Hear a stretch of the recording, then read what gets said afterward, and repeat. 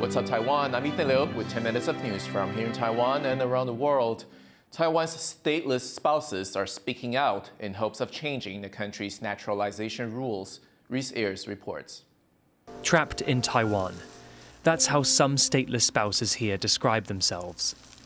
Mostly women, they came to Taiwan dreaming of a better future for themselves, but instead lost their identity cards. That's because of a change in the naturalization process in 2016 that left some stuck halfway through, like Ah Xing, who came to Taiwan from Vietnam 21 years ago to marry a Taiwanese man. 我想要有拿一个身份证，我才有身份。我也是想要回家看妈妈，妈妈生病，身体也很不好，因为我放弃国籍，没办法回去呀。 Years ago, Ah Xing had already given up her Vietnamese citizenship, as required by Taiwan's old naturalization rules, and was working on meeting the residency requirement. But an update to the law made it so that immigrants could first be granted Taiwanese citizenship as long as they could provide proof they renounced their original citizenship within a year. However, some foreign spouses found that marriage can be a weak link in their naturalization process. Taiwan's Nationality Act now says that those suspected of fake marriage could have their applications dropped completely. Such was the case for Ah Xing, who works away from her family. 他一直说我没有住一起啊，结婚的要住一起，那我没住一起，就是他怀疑我假结婚这样子。Now, some are fighting to regain their identity, with the help of new legislation. Malaysian-born DPP legislator Lo Mei Ling, who herself became naturalized in Taiwan, is proposing an amendment to protect these foreign spouses from becoming stateless during naturalization. 内政部在判定这个，可能很多时候还是有很多主观。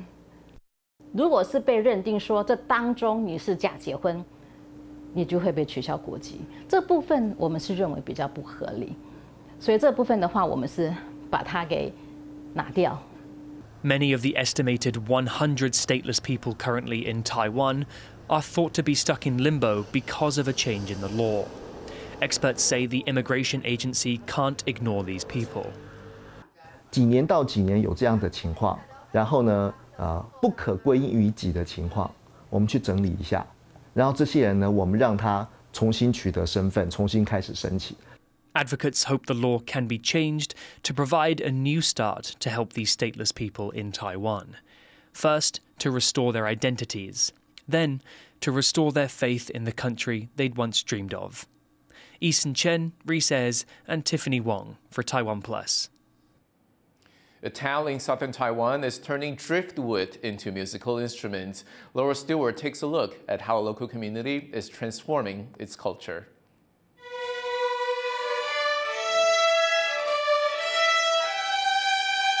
A community music group playing rather special instruments. These violins are made out of driftwood collected from the Zhengwen Reservoir in Taiwan's southern Chiayi County. It's part of a push to get older people in Taiwan involved in creative activities.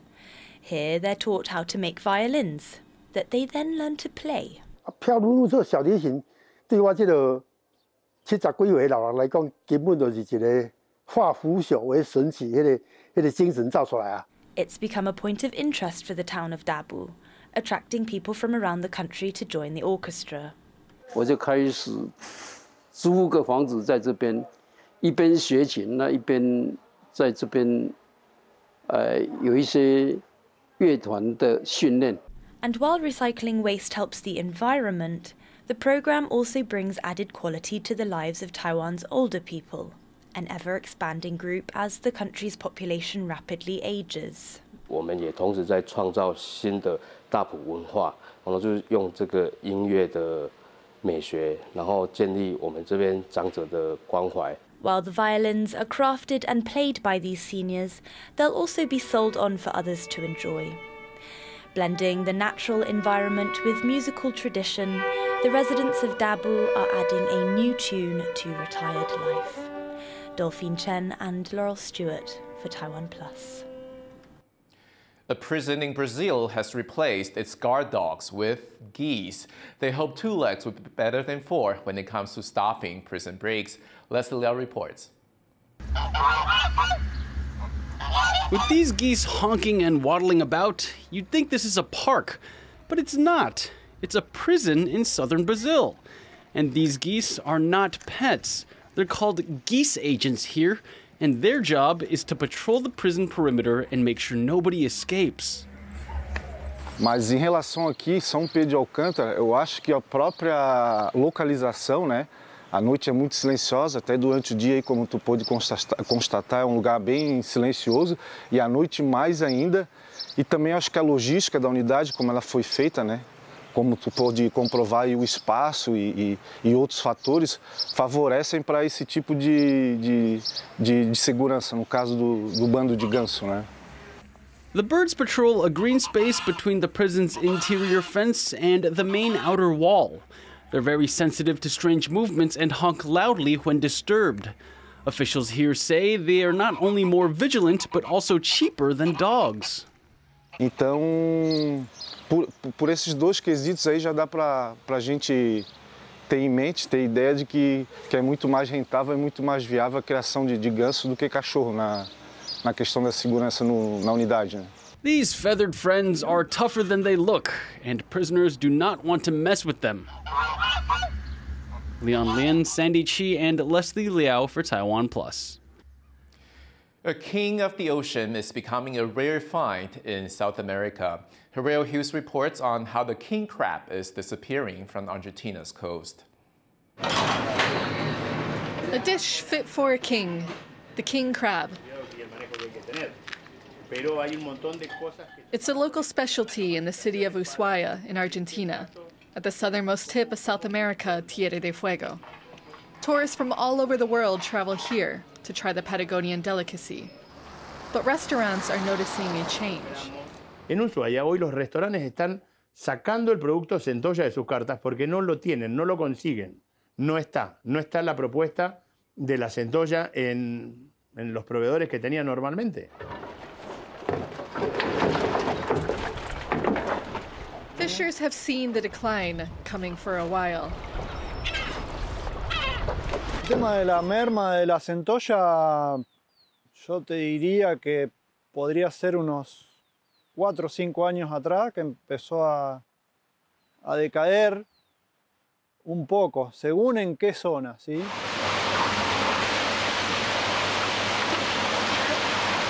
Scientists have been studying the king crab population since the 1970s and say this year is different. The population is now in a vulnerable position. They point to 2 factors: fishing patterns and climate change. One possible solution is to cultivate king crab larvae in the hope of releasing them into the wild. The scientists say more must be done.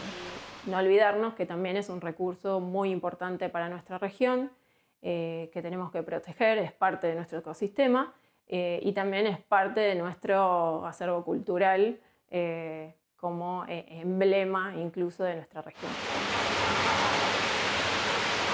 The king crab is not just a delicious dish, but also an icon of Tierra del Fuego. Conservationists hope its king claws won't disappear from Cape Horn.